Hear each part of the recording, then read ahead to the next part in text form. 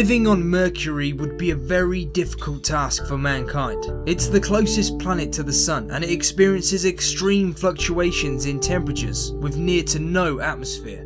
When imagining Mercury, most people think of it as being a burning red colour, perhaps because of its extreme proximity to the Sun, but in reality it is much more grey and moon-like.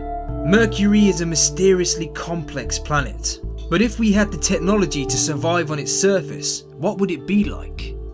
Well, firstly we'd have to deal with the severe temperature changes. Throughout the day, temperatures on the planet can reach 800 degrees Fahrenheit, and throughout the night, temperatures can plummet to minus 290 degrees Fahrenheit.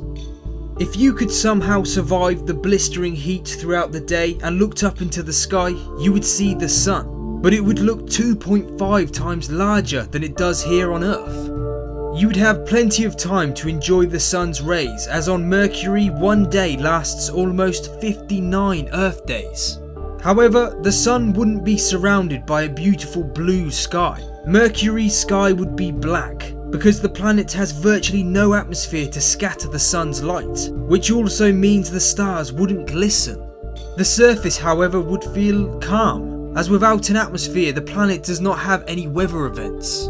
But you would be able to see a violent history through Mercury's surface scars. Its surface is littered with craters and basins of all sizes. It is the smallest planet in our solar system and has about 38% the gravity of Earth, which would mean you could jump 3 times as high as you can now. Over many years, we have been sending probes off into space in the aim of learning more about our planetary neighbours, but Mercury is the least explored.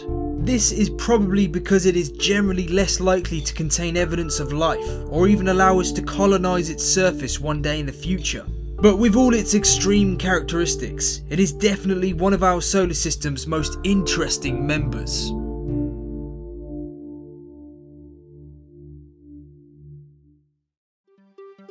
So if you enjoyed this video and want to watch some more interesting content to do with our weird and wonderful universe, then why not click on the video showing now, How the Moon Was Formed. It's from a great YouTube channel that I really recommend called Today I Found Out. They make brilliant videos to do with all kinds of fascinating subjects, so make sure to check out their channel and subscribe while you're at it. Thanks for watching and I'll see you next time. The Earth had no moon until it was struck by a rogue planet, which instantly vaporized. The impact is said to have created a cloud that reached roughly 13,700 miles or 22,000 kilometers high, where it condensed into solid particles that orbited the Earth. Over time, they aggregated